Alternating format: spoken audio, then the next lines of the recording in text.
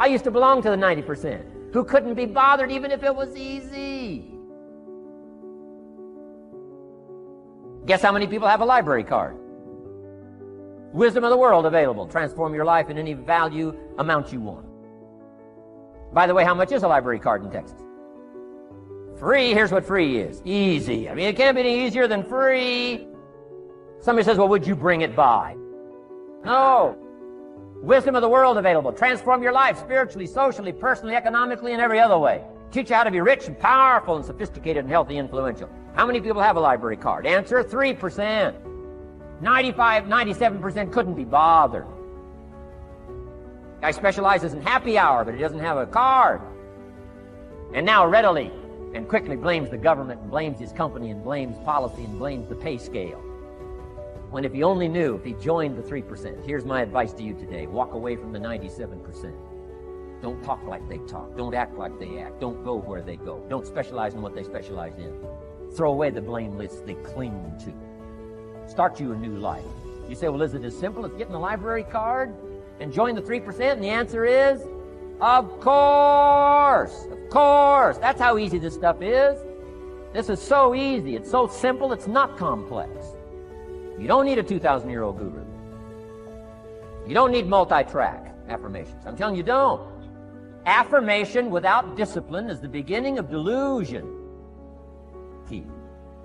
Don't let somebody sweep you into some contrary way to nature itself says, unless you labor. The miracle of the seed and the soil and the seasons and God and all the other stuff that's available, sunshine and rain, that's not available to you by affirmation. It is only available to you by labor. So labor well. Learn well. Discipline yourself well. And you can have all the treasures you want. This stuff's easy and simple. It's not ocean waves and seagulls. You don't have to move to Sedona where all the force fields come together. Let's teach our kids the simple ways to transform their health, number 1. Their economics, number 2. Their ability to communicate, number 3. Their life and treasure and lifestyle, number 4. Spirituality, number 5. And the list goes on and on. Let's not leave out any of the least of disciplines that encourage us to do the next one, to do the next one, to do the next one. First thing you know, this whole scenario for you is spinning up instead of out of control on the negative side. This is all you got to do. It's as simple as this. It's as simple as a start, committing yourself to life change. And once you start down this road, I promise you, you'll join the 10% and the 3%.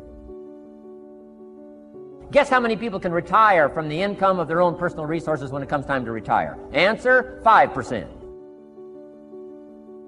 In the most independent country in the world, 95% are dependent, 5% are independent. Take charge of your own retirement. I'm telling you, if you take charge of your own retirement through personal development and all these skills we've taught today, take charge of your own retirement, you can multiply it at least by 5, maybe by 10, maybe by 20, maybe by 100. Let the government take care of it, some company take care of it, you got to divide by 5. Take charge of your own life. Take charge of your own day. Take charge of your own conversation. Take charge of your own family. Take charge of your own possibilities. And learn these skills. Develop this kind of strategy. And I'm telling you, life will open up for you. Join the 3%. Join the 10%. Join the 5%. Walk away from the 95%. In our Leadership Weekend we teach. Find out what poor people read and don't read it. I'm telling you, don't talk like they talk. Lend a helping hand, but don't fall into their poor philosophical scenario. Don't blame what they blame. Don't use the excuses they use. It's called the language of the poor. Switch gears, switch language, switch ideas, switch strategy. Start with the simplest of disciplines. And don't bemean any of these disciplines. The smallest of disciplines starts the process of life change. And if you'll invest in this thing called discipline, you can have whatever you wish. It's called the beginning of a miracle. We all must suffer one of 2 pains. Regardless of your choice of lifestyle and what you want to do, we must all suffer one of 2 pains. The pain of discipline or the pain of regret. And what we suggest to everybody is to consider the disciplines, because disciplines weigh ounces, regrets weigh tons. You don't want to substitute a discipline for a regret. In our opinion, that would be a poor choice. Now, you can do it, but some things are poor trade-offs. The old prophet said, what if you gained the whole world, but it cost you your soul? Would that be worth it? And With a bit of intelligence, we say, no, that doesn't seem worth it. Even if you got the whole world, if you traded your soul, that experience would be so bitter and so awful and so devastating, it wouldn't be worth it. What if you got some gain by greed instead of legitimate ambition? I'm telling you, it might taste good up front, but it's going to turn bitter in the belly. Our world is and always will be a constant battle between the life of ease and its momentary rewards and a life of discipline and its far more significant rewards. Each has its own price, the price of discipline or the price of regret. We will pay one or the other. One of my key phrases for the whole day: disciplines work miracles. Disciplines work miracles. And here's the first piece that works miracles. Number one, do what you can. Do not let neglect grab you by the throat. Don't let neglect stall you on your path toward prosperity and health, being able to become powerful, influential, rich beyond wildest imagination. Don't neglect what you can do. If you can read, read. If you can change, change. If you can grow, grow. If you can take one step, take one step. Do not neglect to do whatever you can do at the moment. Of course, you can't run a multi-billion-dollar business today. Mark couldn't either 10 years ago. Mark couldn't either 5 years ago. But I'm telling you, today he can do it because step by step, year by year, he took on what he could do. He didn't neglect it. He did the meetings he could do. He made the calls he could make. He read the books he could read. He took the classes he could take. And step by step, he got himself ready. I'm telling you, do not neglect to do whatever you can do because it'll work miracles. Of personal development first, productivity second. Now, do what you can. Here's number two, do the best you can. If it's a foggy night and you can only see 100 feet, how can you see another 100 feet? Answer, walk the first 100 feet. Walk as far as you can see, and then you can see some more. And walk as far as you can see, and then you can see some more. So what you've picked up here, just do it as far as you can see it. And I promise you, if you'll execute as far as you can see it, you'll be able to see more. Do that, then you can see more. And finally, get in tune of doing the best you can. And you'll have the activity that'll develop the disciplines that will set this sail so that you can say it doesn't matter how the wind blows. I'm prepared. For some people, they see discipline as sort of an ugly word. You know, don't talk to me about discipline. But what you must understand is discipline is a most incredible creative force. Discipline builds a career. Discipline develops good health.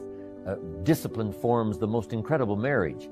Discipline puts together a friendship that won't quit forever.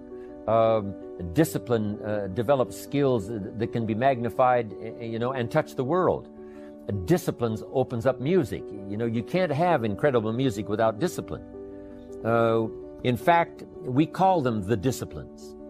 We call architecture and music, and we call playing an instrument. We call sculpturing. We call painting. We call writing, composing. We call those the disciplines. And the disciplines gives us the indication that, yes, it doesn't come except by discipline. But it also means that the discipline is the open door to the creative process to turn nothing into something and to turn imagination into reality. So here's what you must learn to do. Appreciate the disciplines and welcome the disciplines. Here's a good question to ask. What other discipline could I begin that would open up a whole new expression in my life of turning imagination into reality? Without discipline, there is no enterprise. Without discipline, there is no magnificent structure. Without discipline, there is no music. Without discipline, there is no health. Without discipline, there is no advantage. There is no future. So discipline is all when it comes to imagination having something real, believing in it, and turning it into reality. The key to development is to be all that you can possibly be. I don't know what your talents are. I don't know what your skills are, but here's what I probably am right on, that you're behind on an accelerated effort toward your full development. I would suggest that. Now, for some of you, I know that's probably really not true. But even as I look at my own life, because, I'm tempted to procrastinate just like everybody else. I should have written 30 books by now. I've only written 4 or 5. I should have done a lot of things, but I haven't. I got distracted, and all of us, have these challenges. But what could I become? What could I become? I had one of my dearest friends. I've lost him. He died at age 53. One day, and he drank a little too much. David drank a little too much, but he did all kinds of things. He was a builder, and he was a dreamer, and he did a lot of things. But his drinking sort of kept him in a fog for like years and years. About 6 years ago, he was sitting at the yacht club, and he was in a fog, and suddenly it occurred to him, I wonder what I could have accomplished all these years if I hadn't have been in this sort of foggy state. And he said that did it. And the last 6 years before he died, he was free. And he accomplished some incredible things that last 6 years. Being all that you can be, and not let habits drag you down. Not let things, sidetrack you from the full development of what you have the capable of being. What all could your heart encompass if you really had the chance and you really had the disciplines and really got to it? What could you really become? What could you earn? How healthy could you really be? How many books could you write? How many poems could you write? So here's what I would ask of you. If you feel that you're a little bit stalled, wherever you are in your progress, I'm asking you to correct that. I'm asking you to see if you can't possibly be on a more accelerated track toward your possibilities and your full development. Here's what life is all about: to become all that we can possibly be. The full development of all of your potential, that's number one. Number two is the wise use of all of your resources. That's what life is all about. Discipline. If there is a magic word that stands out above all the rest, this is the one: discipline. Discipline is the bridge between thought and accomplishment, the bridge between inspiration and value achievement, the bridge between necessity and productivity. Remember, all good things are upstream. The passing of time takes us a-drifting, and drifting only brings us the negative, the disastrous, the disappointment, and the failure. Failure is not a cataclysmic event. It is not generally the result of one major incident, but rather a long list of accumulated little failings. Failing in life is failing to think today, failing to act today, failing to care, to strive, to climb, to learn, to keep trying day by day. If your goal requires that you write 10 letters today and you write only 3, you are down 7 letters. If you want to make 5 calls and you only make 1, you are down 4 on calls. If your plan calls for saving $10 today and you save none, you're down $10 today. Now the danger is looking at an undisciplined day and concluding that no great harm has been done. It doesn't seem like such a bad day. But add up these days to make a year, and then add up those years to make a lifetime, and perhaps you can now see how repeating today's small failures can easily turn your life into a major disaster. Success, on the other hand, is just the same process in reverse. If you plan to make 10 calls, and you end the day making 15, now you're up 5 calls. If you then get up a few on letters, move up the savings numbers, you can see what a massive difference it could make in a year, and what wealth and accomplishment awaits for a lifetime. Discipline is like a set of magic keys that unlocks all the doors of wealth, happiness, sophistication, culture, high self-esteem, pride, joy, accomplishment, satisfaction, and success. The first key to discipline is awareness of the need for and the value of discipline, and especially the discipline to make the changes. What will it take? What must I do? And what must I become to get all I want from my life? The second key is the willingness.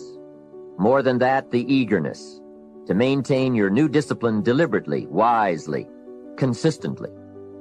And the third key to discipline is the commitment to master the circumstances of your daily life, to see and harness the opportunities to make something of the sun and the rain, the good as well as what comes in the guise of misfortune.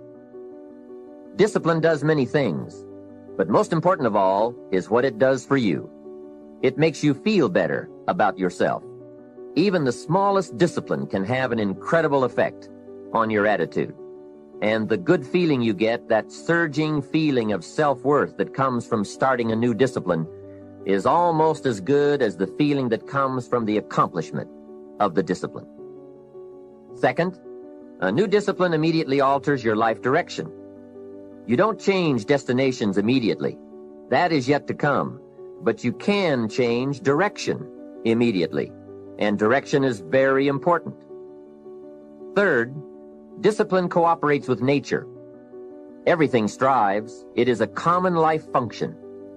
How tall will a tree grow? As tall as it can. Everything strives to become all it can possibly be. And that striving to become is what discipline is all about. Disciplining ourselves to fulfill our natural potential to become all that we can be. And finally, discipline attracts opportunity. Opportunity is always looking for ambition and skill in action. Discipline taps the unlimited power of commitment. The human will in action, driven by inspiration, enticed by desire, tempered by reason, guided by intelligence, can bring you to that high and lofty place called the good life. So start the new process. You can begin a new habit no matter how small it is. Small isn't important. Whether or not you start and whether or not you continue are all that is important. So to have a prosperous life, start a prosperity plan. To become wealthy, start a wealth plan. Remember, you don't have to be wealthy to have a wealth plan. A person with no means can have a rich plan. If you are ill, start a health plan. If you don't have energy, start an energy plan. If you don't feel good, start a feel-good plan. If you're not smart, start a smart plan. If you can't, start a can plan. If you haven't, start a have plan. Anyone can. Even a bad person can start hearing good messages and reading good books. Recognize that the start of the better life, the happy life, the wealthy life, is today. This is exciting. Both the process and the result can begin today. Start the new journey today. If you think of a new idea, today is the day to begin the discipline of putting that idea into action. Set this day up as a long, busy, exciting start for your new life. Get your first book for your new library today. Begin your new practice of setting goals today. Start clearing out a drawer of your new orderly desk today. Start eating an apple a day on your new health plan today. Put some money in your new investment for fortune account today. Start reading with intensity for your new wealth of mind plan today. Write a postponed letter today. Make a delayed telephone call today. Pick up your camera and take a picture of something to start your new treasury of photographs today. Get some momentum going on your new commitment to the better life. See how many activities you can pile on in this first day. Go all out. Break away from the negative downward pull of gravity. Start the thrusters going. Prove to yourself that waiting is over, hoping is past, and that faith and action have now taken charge. It's a new day, a new beginning for your new life. With discipline, you can't believe the list of positive moves you can make in the first day of your new beginning. Here's the time to act. When the idea is hot and the emotion is strong. That's the time to act. You say, Mr. Rohn, I'd like to have a library like yours. See, if you feel strong about that, What you got to do is get the first book and then get the second book. Before the feeling passes and before the idea gets dim, action pronto, action immediate, action as soon as possible. Because if you don't, here's what happens. We call it the law of diminishing intent. We intend to when the idea strikes us. We intend to when the emotion is high. But now if you don't translate that into action fairly soon, now the intent starts to diminish. And a month from now, it's cold. A year from now, can't be found. So act. Set up a discipline when the emotions are high and the idea is strong and clear and powerful. That's the time to set up the discipline. Somebody talks about good health and you're stirred. Say, right, I need to get a book on nutrition. Get the book before the idea passes and before the emotion gets cold.